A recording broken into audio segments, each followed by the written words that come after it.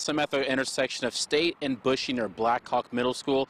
As you can see behind me, traffic is moving, and this is where a kid was hit for the second time in just 6 months. I'm going to step out of the way and show you the intersection here. The kid was right across the street there on the north side of Busche Street, tried to cross, and a car coming eastbound went and hit the kid, and that is when the kid was struck. Now, police and medics were called just before 7 to East State Boulevard and Busche Drive outside of Blackhawk Middle School on a report of a crash with injuries.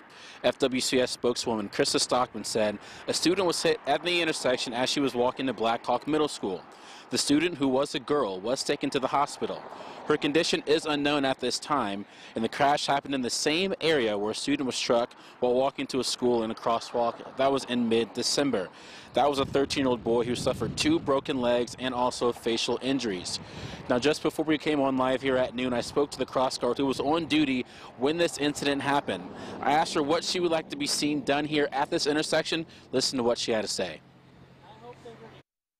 I need a street light, an officer. I need something because somebody's going to get killed, guaranteed. People, there's a 25-mile-an-hour speed limit. They know that. This is a school zone. Starbucks will not run out of coffee.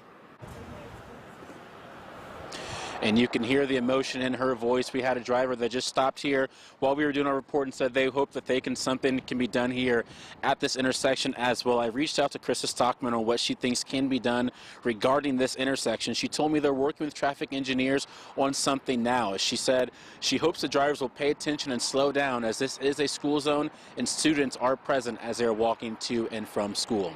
Live here right outside Blackhawk Middle School, I'm Charles Benberry, Wayne 15 News.